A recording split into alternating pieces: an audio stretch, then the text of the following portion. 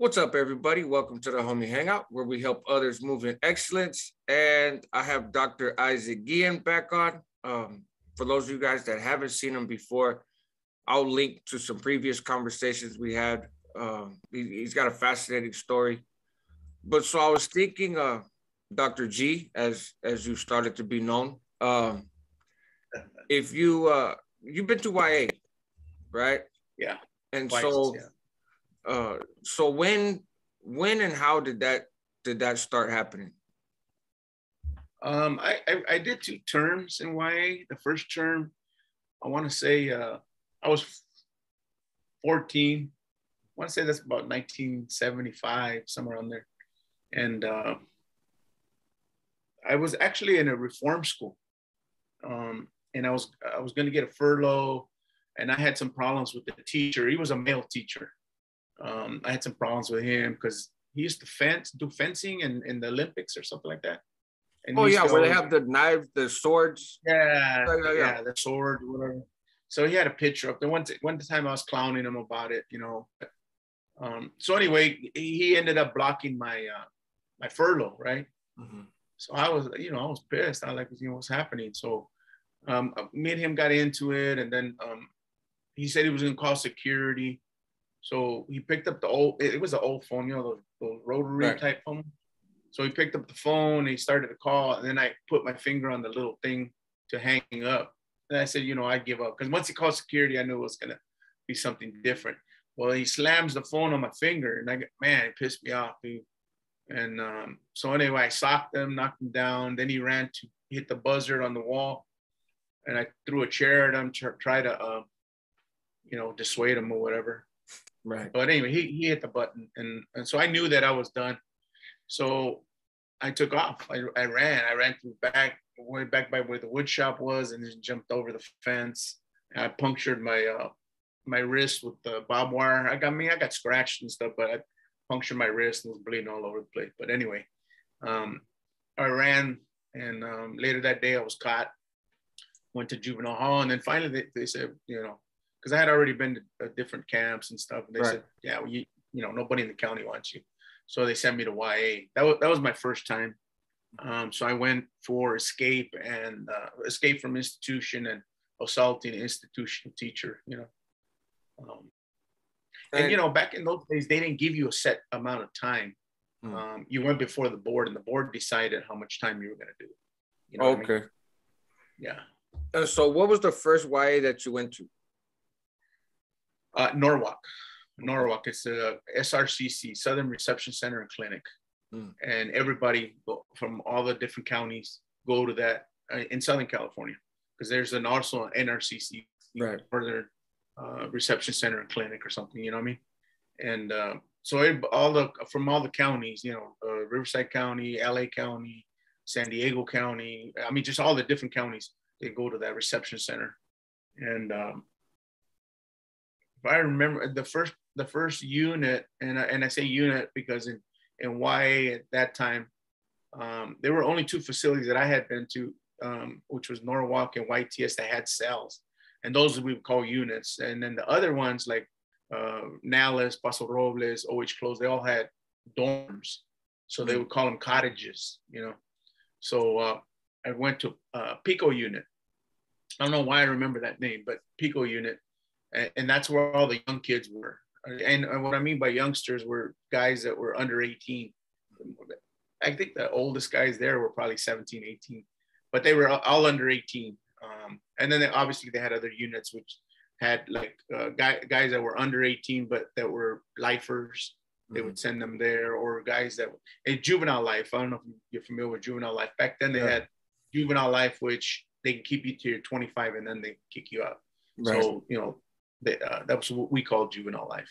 And so I went to Pico unit, and it was interesting. You first get there, a lot of people, everybody, as soon as you walk in the door, everybody's looking at you like, who is this dude? Where's he from? Blah, blah, blah, and so I walk in, and I already know the game because, I got schooled by my older brothers and stuff. You look at people, but you don't stare. You know what I mean? You don't look away because then they think you're scared. but you don't try to mad dog because then they think you're trying to act like you're tough. And then either way, you're gonna get, if you go either side, like weak or over, try to be over, they're gonna test you. You know what I mean? Sure. I mean, you get tested anyway. It's YA, a bunch of knuckleheads, but more so if you go the, you know what I mean?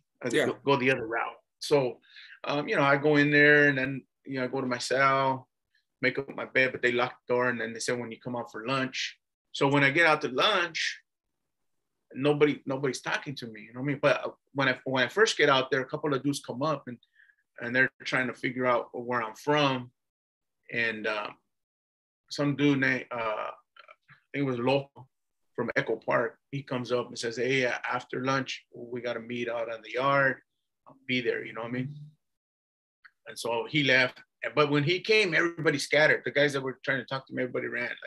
Like, I didn't know. I found out later they're not supposed to talk to me until we had the meeting. You know what I mean? Oh, okay. And so one of these other dudes says, "Hey, don't worry about it, man. Okay, they do that to everybody." So I didn't care. I tripped. So I went to Chow, sat down with the guys. Nobody talked. We ate and we came back. And then finally, when we did go out to the yard, must have been about 30 of us. You know what I mean? And they formed a big circle in this, like, because the Norwalk is like in a rectangle. You have one unit here on one side, and then you have 2 units, and then you have the lockup unit, and then you have 2 more units on the other side. So it was kind of rectangle. And in the middle was like a square field, right? And so that's where we met. We met in a big circle. Now the white boys and the blacks, they stayed in. They didn't come out when we have our meetings and stuff. Everybody respected each other's space that way. You know what I mean? Mm-hmm. So I get in there, then you know, everybody introduced themselves. I introduced myself, and then they go over the rules. You know, you can do this. You can't talk or hang out with the blacks. You can't smoke with the blacks or the whites. You can't smoke with them or drink coffee. You know, or anything. You can't smoke after them or drink after them. You know what I'm saying? So they had different rules, like with the blacks and the whites, that you couldn't do this with them, you couldn't do that with them. So it's kind of a separation. I was like, at first I was kind of a little taken back because I had never seen that before, but those were the rules, you know what I mean? They said if you, so they went over the other rules too about the way you're supposed to conduct yourself. You're supposed to have your shoes on at all times when the doors are open. Because, you know, sometimes things will kick off with the blacks, you know, right. Not with the whites. I mean, later on, you know, we were able to mingle with them, but they're at Norwalk, we weren't. And they had all these other rules, and one of the big rules was don't raise your hand to another brother or another person, but they called the group La Raza, you know what I mean? So when Loco had come, not Loco, the other dude that told me, he had told me La Raza, and I'm like, La Raza, I never heard of that, you know what I mean? Because the other dude had told me, hey, they do that to everybody. They just want to give you the rules for La Raza. And I'm like, what is that? Like a gang or something? You know what I mean? I didn't know what it was. So we went out there and we had dudes from everywhere, you know, all different barrios. And so anyway, they went over all the rules and this and that, blah, blah, blah. And then there's an initiation, just stupid. Yeah, that like stand straight and everybody gets to sock you once in the chest. I don't know why they did that. Like I don't know, stupid kid stuff, you know what I mean? So, okay, boom, boom, boom, everybody socks you in the chest. Your chest is red for days, you know what I mean? But anyway, so you go through their little rituals and then, you know, you get along. And then I ended up breaking the rule. There was a dude named Smokey from Pico Viejo. And he was just a bug, dude. I mean, he really was. And he used to like bug everybody. He used to talk shit. And so one day we're playing cards. And he gets mad because he loses. He throws him on the ground, on the table. I tell him, hey, bro, kick back, man. You know, because I know that the main dude name was Lalo from Evergreen, and he, you know, I mean, he, like to, you know, I mean, but he had his eye on Smokey, so Smokey had been messing up. So I didn't want Smokey to get in trouble or nothing. Like I always had a good heart to people. You know, I try to be nice to people and try to, you know. But anyway, so I try, hey, bro, just kick back, chill out. Fuck you. You can't tell me what to do. I'm like, oh, what did you tell me, dude? You know what I mean? Because now he said it in front of people. Now, what am I going to do, right? So anyway, I ended up socked them up and whatever. They threw us in the hole. And I'm like, damn, now what? I broke the rule, right? So I was like stressed that night, like, damn, what's gonna happen? I didn't know. But anyway, so I get out. And they have another meeting, a big impromptu meeting. They're like, we're gonna vote, see what you're gonna do. There are two options. One, they put me on the shineada, right? The shineada was just kind of like the shine. Right. Nobody talks to you for like 3 days.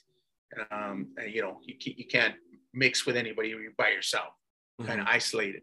So that's the shineada. The second option was the leva, which the leva is like, you're no good, and now you're on your own. So if you got problems with blacks or whites, you're on your own, and the homies can take off on you whenever they want without any repercussion to them. So I was like, damn, which one are we gonna get? You know what I mean? But anyway, they voted, and they ended up saying, we're gonna give you the shineada for 3 days. So don't talk to anybody, don't nothing, right? In 3 days we'll have a meeting, we'll bring you back in, you'll be good. So all right, so I kept to myself, like whatever, you know what I mean? I'm not gonna. Because, shoot, these dudes, some of them are serious, and some of them are in there for murder, or some of them, you know what I mean? So I wasn't going to play that little game, you know what I mean? Take my risk. But shit, I was only 14 years old. Some of these cats were like 16, 17, some were bigger, you know what I mean? Right. And, but anyway, I'm sitting at the table watching TV by myself, and Lalo comes up to me. He says, hey, Smokey's been messing up, man. He's been hanging with the blacks, right? And I look over, and he's sitting there playing cards with the blacks. And now I don't know why he did that, whether he didn't care or whether he's just lonely and he needed somebody to talk. I don't know why he did that. But anyway, so he tells me, hey, take care of him and we'll take you off the shakedown. I made a hot second. Okay. Right. So I said, all right, well, that's fine, So, I look around and see when the counselors were, no counselors. Okay, we're in my moment. So I walk like I'm going to a table next to him, sit down. I'm going to go sit down. As soon as he looks at me, bang, I'll take off on him again. But this time when I came out, and hey, the homies, hey, big hugs. Hey, thank you for that, blah, blah, blah, blah, blah, blah, whatever. So, and then they shipped Smokey out. I never know whatever happened to him. But I know if he came back, he would probably get lit up by other homies too. So sure. But anyway, that was my first experience with that. But what's weird was when Lalo was there, he took care of everything. Everything ran in a smooth, like orderly fashion. You know what I mean? And then because it's only a reception center, so you're only there for a month, 2 months, depending on your medicals, because you got to do all your medicals. You got to do they do the same thing in the joint. When you get there, you check your teeth, your eyes, and you see the psych. And then you see the committee that they tell you like where we're going to send you and that stuff.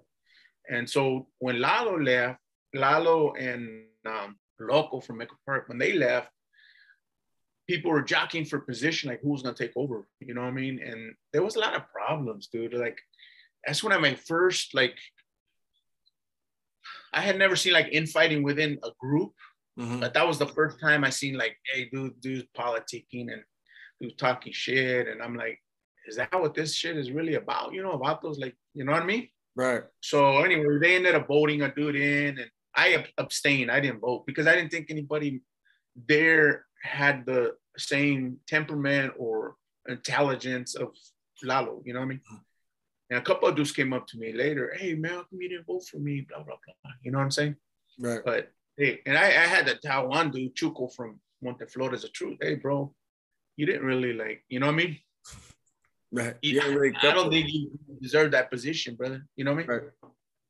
So, but anyway, I mean, that was neither here nor there. I was nobody, but it was just to me, it was an indoctrination into or a first look at politics, prison politics, but they were incarceration politics, I guess you would call it. And I said, nah, you know what? This kind of stuff is stupid. You know what I mean? Because why you got vatos doing that kind of stuff? You know what I mean? Because this should have been a smooth transition and everybody. And then later, I got in a few more fights, but other people got in fights. But they wouldn't even really do anything to them. You know what I mean? It was more. There was a lot of favoritism and a lot of, if you knew that the main dude or whatever, everything was cool. Some dudes got shineada, some dudes didn't get anything.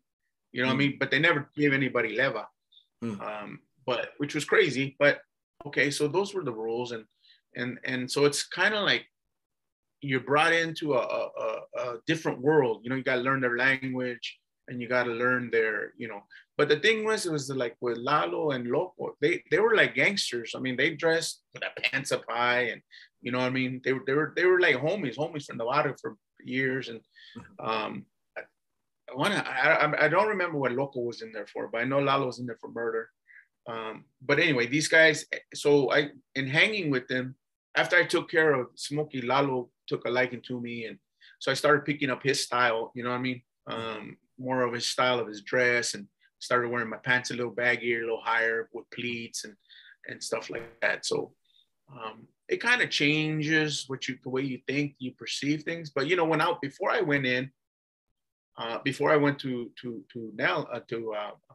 Norwalk, I thought, you know, I was a gangster, you know, gang member. I'm a gangster. But when I got in there in that little circle, I realized I'm like in the middle of the road. You know what I mean?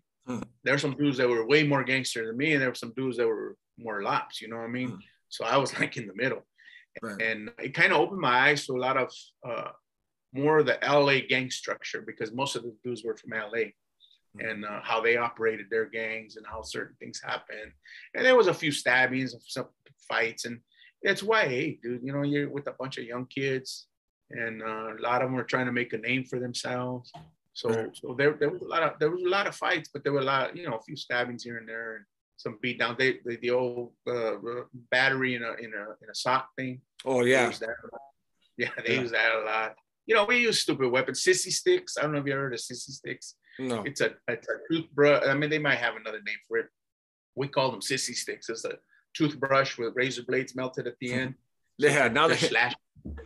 That's for guys that have been to the joint in more recent years. That's gonna be a funny name, because they call them tomahawks. Tomahawk. Yeah, no, we call them sissy sticks. You have one very feminine name and one masculine name, you know? Yeah, or macho. Yeah. We call them sissy sticks, but they weren't knives. You weren't stabbing nobody. You're just slashing them, you know what I mean? So anyway, that's what we call them, sissy sticks. It's crazy. I know. That's so and that and the batteries in the sock. Back then you could smoke in YA, you know what I mean? And I couldn't smoke because you had to be 16 to smoke. So I was too young. You know what I mean?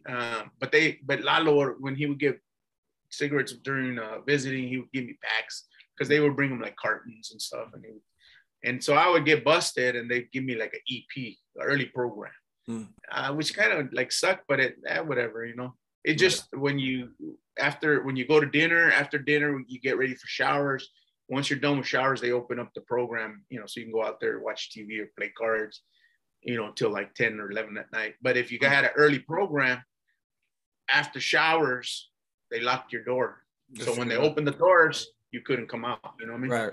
So they called it an early program. And I got that because I was too young to smoke. So they would give me write-ups. I don't remember what they called the write-ups. I just know they are write-ups, you know what I mean? Yeah.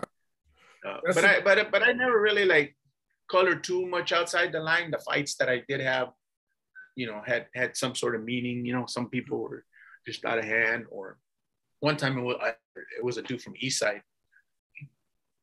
He didn't even get it all out. He started the East Side, and I took off on him, you know. But you know, when you're young and you're a kid, you don't think about certain things. You just react. Sure. You know what I mean? And anyway, so that's a trip that you guys had to Norwalk. Yeah, that's a trip that you guys had even back then, right? Because you're talking about before I was born, right? I was born 1977. Oh yeah, that was right before you. So, the twinkle in your daddy's eye at that time. Yeah, that's but it's a trip. Some of the rules that you guys had, I didn't realize that some of that stuff stretched that far back, right? In terms of like having your shoes on and that sort of stuff. You know, you fast forward, you know, 20, 30 years, and that's what guys are doing in the joint, right? That's you know, those are some of the same rules. But so you go from NRCC and then SRCC. I'm sorry, SRCC. And then I was gonna say that's just your part, the NRCC. Right. You know, and then where'd you go? From there, I went to Nellis, Fred C. Nellis. And in Nellis, I only did about 6 months, which was good because my crimes weren't like real heavy. They were, you know, escape and assault, which aren't really like big crime. They weren't murders. They weren't attempted murders, anything serious like that. So there, I was in Kennedy Cottage. It's funny because I remember the names of those places, but some of the other ones I don't. The ones later on, I don't remember. I don't know why. And even like in Paso, where I spend more time, I don't even remember the names of those cottages. But anyway, I was at Kennedy Cottage. We were right next to there was Washington, and there was another one, what they called the White Elephant, which was the lockup unit, right? All the cottages were like made of that brown brick, but that building was the only white one, so we called it the White Elephant, you know. And so I get there, and there's no La Raza there, you know what I mean? All the homies are more loose, kind of loose, you know what I mean? They have certain rules, like kind of the same rules with the blacks, but not with whites. You could talk to the whites. You couldn't smoke or drink after them either, but you could talk to them and hang out with them or whatever, but not with the blacks. It was the same. They were like the enemy. You avoid them. You don't talk to them. You don't hang with them or nothing. But they didn't have the rules, and they didn't have like you got to get punched in the chest, or they didn't have La Raza, but they did have the rules. And so, you know, we went. I mean, there were fights. There were, you know, some slashings. I'm not gonna say stabbing. There were a few stabbings, but there were some slashings. There were, you know, a lot of fights, interracial. Every once in a while would be within the group, you know, within the Raza, you know, some dudes didn't get along. But those were kids, man. They were like, in Dallas, they would test you. Like one of my first days went to Chow. I think one my first day, might have been the second day, I don't remember. One of the guys that sleeps next to me, Sapo from Wine, or Sapo, I think his name was Sapo, from down south from Brawley. He was telling me, oh, watch this. This dude walks in, and I knew the kid because I had seen him in Norwalk, right? And he walks in like he owns the place, right? From White Fence. He walks in like he owns the place. He got you know, touched up a few times because of that. You know, they'd say, hey, don't be acting like, you know, you're hard, brother. So anyway, so he walks in, and everybody looks. Now in there, you come in, we could do probably 2 or 3 cottages at a time. You know, you know how you come in, you fill in the rows, and then as they're emptying, they fill them up again. So not all the cottages fit in the chow hall at the same time. So you probably get maybe 2, 3 cottages at the most. And so he's coming in, and old boy tells me, hey, check him out. So he walks in crazy. And then they had this little thing where, so he's walking, you know, with his tray down the middle aisle, and somebody yells, like, hey, where you from? You know? And he looks around, and White Fence. And then somebody from some other section, hey, fuck White Fence. And then he looks like he wants to fight, you know? And then somebody else says it, fuck White. But he's not seeing like who's saying it. Right. And he gets mad, he throws his tray like he wants to fight, you know what I mean? And some people start throwing like cornbread at him. And it's just funny. And then the cops come in, they cuff him up, take him out. But every once in a while, there'd be fights, you know what I mean? And these dudes didn't even know each other. They're just like testing. Every once in a while it would be like rival gangs, and they would get into it, or blacks or whites that knew each other. They would fight. But with the Raza, we were like the only ones that would be like the little gang thing, like, where you from? Trying to test your manhood, you know what I mean? Right. Is this dude gonna stand up, or is he gonna say, ranker, you know, not say, no, I don't bang, or you know how it is. Right. But I'll just stay real quiet, you know what I mean? And that happened too. And then, you know, some dudes get punked in there, but whatever. That was, you know, that's against the rules, you know? I mean, I always thought it was, until this one kid that ended up, they were sexually abusing him in another cottage, right? And I later found out it was a Raza that was doing it. You know what I mean? After I got into it, a Moreno for that kid, a black dude for that kid. But it just tripped me out, like that part too, you know what I mean? Just certain things in the inside, kind of like, hey, man, you don't do that to your own people, you know what I mean? But anyway, they ended up doing that. But in the chow house because that's the only times that they would let us mingle, that and church. other than that, we really didn't mingle with them. Even when we went to school, we were in our own classrooms and stuff, you know. Mm-hmm. So we didn't really get to mingle with a lot of the guys from other cottages, but in the chow house where you ran into a lot of people, you know what I mean? Right. And they would bring them in at different times, and so you know, a lot of stuff went down. Sometimes you'll be walking in your line, and all of a sudden you're passing another one, and boom, everybody take off running at each other, you know. And so it was crazy. I mean, they're kids, you know. Everybody's trying to like make a name for themselves and trying to prove something, you know. So anyway, so you wind up getting out of there, right? You wind up leaving from, and then you come back to YA, and it's a different experience. Yeah, after 6 months, I got out. I was only out about a month or two. Mm-hmm. I came back for 4 counts. They arrested me for 4 counts attempted murder, and they dropped them to assault with deadly weapon. And then when I went to trial, they ended up kicking one of them. Mm-hmm. So I went back on my second term for 3 counts of assault with deadly weapon, baseball bat and a knife. Mm-hmm. And I was a little gang stupid stuff, you know what I mean? Right. And the second time was a little different. They didn't send me to Pico. They sent me to one, and that one I don't remember the name of, but it was to the right of Pico. But that was a lockdown unit. Like we were locked down like 20 hours a day. They gave us a little bit of time, like we would go eat or we showers, and they gave us a little time to like watch TV or make phone call. Mm-hmm. But we didn't come out all together, you know, only a handful at a time and stuff like that. And it might have been because I got sent back so quick, you know what I mean? Yeah. I don't know why they sent me there, but it might have been because I got sent back so quick. And then this time I have more violent stuff on my record, you know what I mean? Right. So after I, you know, did my little thing there, and then the classification told me, hey, we're gonna send you up to OH close, you know what I mean? Mm-hmm. And I think their thinking is like, because my but I was always kind of one of the smart kids academically. Mm-hmm. And their thought is, we pull him away from the gang, maybe he won't act like a gang member, you know, like a gangster. But you put him in a gang lifestyle, and you get indoctrinated, you become more like that, right? Right. So they said, okay, we're gonna send you up to OH close. I'm like, man, what's up? I never heard OH close. Mm-hmm. And so when I got back to my unit, I started asking around. They're like, yeah, it's up north and blah blah blah and this and that. But nobody said anything about norteños. Nobody said anything about northerners. Well, they weren't norteños then. Back then, They just called them northerners. But nobody said anything about that. So, you know, I didn't know. Going up to some place in Stockton, up north, is what they told me. Mm-hmm. And so I said, okay, that's cool. So the morning that I'm going to go up there, I go to chow. They get you out real early because the bus takes off at the crack of dawn, you know.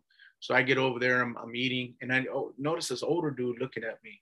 So I'm like, who's this about? Do I know him? You know, friend, enemy? You know, so I couldn't place him. So I said, well, you know, when I get in the bus, they took us, they would load us on the bus. When I get on the bus, I'm gonna sit next to him to find out what's up, you know? Mm-hmm. And so anyway, I jumped on the seat next to him, and after kind of people got in, I said, hey, homie, you know me? Or what's up? He's like, hey, you're Negro, right? I'm like, what? I was tripped, like, how does this dude know my name? Mm-hmm. And so anyway, we started talking, and it come to find out, he was going back to YTS. He had been at YTS because reception center, it was also like a medical clinic. So when you need some medical, they send you there too, right? It's like a temporary transfer. So he was doing time at YTS. He got transferred back to Norwalk for his medical thing, and then he ended up going back to YTS, right? Mm-hmm. So he tells me, hey, could you do us a favor? And I'm like, who's us, dude? And he's like, the homies at TS, right? Mm-hmm. Now, everybody, you know, you're in YA, you know what YTS is, Youth Training School, the Gladiator School, they called it back in the day. Right. So, you know, I mean, the lifestyle that I was living, I knew I was going to eventually end up there, you know what I mean? Mm-hmm. Or I figured that I was, you know, that's like the graduation, you know, you kind of aspire, yeah, maybe I could hit that yard one day or whatever, you know? Right. So I'm listening to him, and he starts telling me that the Northerners and the Southerners are getting along up north. Mm-hmm. I'm like, okay, I don't even have a clue what he's talking about, you know what I mean? And he started telling me, yeah, you know, they've been going at it and blah, blah, blah. And I had heard something about it, but I had heard something about that it was in prison. I didn't know that it was with YA, with the youngsters. I had heard something about a war or something going on in prison, but I didn't really like know too much about it. You know what I mean? And so he's like, yeah, you know, they're talking, they're hanging out, they're getting along, and that can't happen. You know, it's not good. And I'm like, okay, so you know, what do you want me to do? I kind of already knew what he wanted me to do, you know. So I'm like, all right, well, I'll check it out for you guys. I'm not making no promise. I don't know what he's talking about, so I'll go figure it out, you know. So anyway, I get up there later that night. I start checking stuff out. I kind of see some of what he's talking about. So I start planning, right? And you can't, you know, I wasn't gonna tell anybody, but what the goal was or what was going on. But so I started like watching people and making sure, you know, like who was hanging out with who. And so there's a dude named Weddle from neighborhood. He was hanging out with some dude named Weasel from, it's not in the East Bay. Right now, I can't remember the name. It's in the book. All that stuff's in the book, in my book about that. But anyway, so they're, that's bugging me. Starts with an E on the East Bay. The East Bay, it starts with an E? Yeah, just south of Oakland. South of Oakland? Yeah. No. It'll come to me. Yeah, I don't remember. Yeah, so it you know, that's the most. And but anyway, that dude was from Weasel, was from that neighborhood, and so I noticed they were kind of hanging out, and other dudes were hanging out with them. So I'm like, okay, well, so that's kind of like the peak here. And a matter of fact, I even started an argument with Weasel just to see like who would stand up for him. You know what I mean? So I can get an idea of who's who. And so anyway, I started talking to a few dudes at the church, because in the church we're able to mingle with guys from other units, other cottages. Not so much school, you know. And so anyway, I gathered a few homies that were like from down south that weren't hanging with the norteños, you know, or the northerners. It's a habit now, I guess you just say the word norteño. But they were back then, they were northerners who weren't hanging with them. But you could kind of tell the stilo back then, because a lot of northerners had long hair. Some of them had what they call rat tails, I guess what they call them. Yeah. They had those, so you could tell. And then the guys from the south would shave their heads. And so you could kind of tell in the way they wore their clothes, you know what I mean? The guys from the south were more a little higher, more gangster. Some of them had pleats, and, you know, they would dress a little different. So you could kind of tell. Some of them you couldn't really tell, but a lot of them you could tell, like, oh, this dude's from up north. And so anyway, and the way they talked, you could really tell. A lot of the dudes from up north talked like blacks, you know what I mean? But anyway, back then in the 70s, huh? Yeah, they hung out with them or something. I don't know. I mean, to be honest, I don't know, but I know they had like a different stilo, you know what I mean? And so we finally, I got a good little group of dudes, and we say, let's handle it on this particular day. So we end up going to the chapel, and there's a bunch of dudes, and, you know, so as soon as we get off, there's a little dude from the Harpies, Hormiga. He goes and takes off on Weddle, and then everybody started jumping in, boom, boom, boom. Some of the dudes didn't want to fight. They like went back into the chapel. Some of them stood there. So, but we were fighting with the northerners and the southerners that were hanging with the northerners. So we were fighting. So some of the southerners, even when it kicked off, some of the southerners still were defending the northerners. I don't know that they were defending them, but they were. We already knew kind of like who the people were, the targets. So we just went after everybody. You know what I mean? We just like went after everybody that wasn't part of our little group. You know what I mean? Got you. So we were outnumbered, but you know, a few of us had some you know, little even the playing field. You know, they weren't big knives. They weren't big knives, but enough to like keep some people off or whatever. Sure. And a couple of people got stabbed. A couple of acting northerners got stabbed. And so they locked everybody down. They brought in some people from and, you know, in the book, I was just reading it, I was thinking about it. In the book, I had put Chad, and I don't know why I put Chad, because I don't think Chad was open when I was there. It'd be Carl Holton or O.H. Close. I mean, not O.H. Close, Carl Holton or DeWitt Nelson. But there's like a three Chad is there now, but I don't know how I got that confused, but I was just thinking about it. And we were talking about it. Mm-hmm. But anyway, so they bring those guys because those places were the older kids, mm-hmm. and they would kick off a lot more than OH, right? Oh, okay. So they brought some of the counselors from there who were experienced with some of the riots or whatever. And so anyway, they lock all of us down. All of the people from the South Side is the ones we got locked down. Not just our group, but some of the group that was fighting with us, you know, that were hanging out with the Northerners. And so they wanted to find out who had the knives and who did what and blah, blah, blah, but nobody was talking. And they normally, when you get in a fight in YA, they send you to lock up for 24 hours. They do that to everybody. Whether you started the fight, whether you're even fighting at all, you got beat up, they'll still send you a 24-hour lockup. You know what I mean? And so, but they kept us for 3 weeks, you know? And then finally, when they decided, you know, these dudes, nobody's going to talk, they shipped us all down south. The majority of us went to YTS, the youth training school. And some of them they shipped to other places. But when they shipped us there, they shipped us separately. Like the guys from the South that were fighting, the guys that were hanging with the Southerners that were hanging with the Northerners. They shipped us differently. And then they put us in different units when we got to YTS.